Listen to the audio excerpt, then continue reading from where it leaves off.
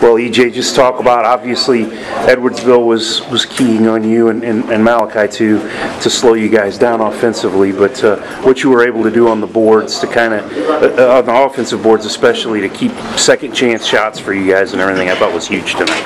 Yeah, I just wanted to help my team out. I didn't want to force anything. I knew we practiced all week. We knew they were going to guard me tough, and I just wanted to get the victory. And it didn't matter how many points I had, how many block shots, I just wanted to get the victory.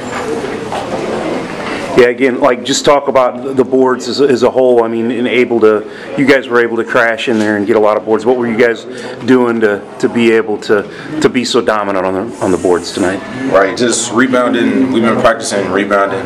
We've been getting better and better boxing out, and the rebounding helped a lot. Offensive rebounds a lot, and defensive rebounds that helped us a lot. We just got it out and did our thing. What were they doing defensively? It seemed like they were trying to keep you from getting touches.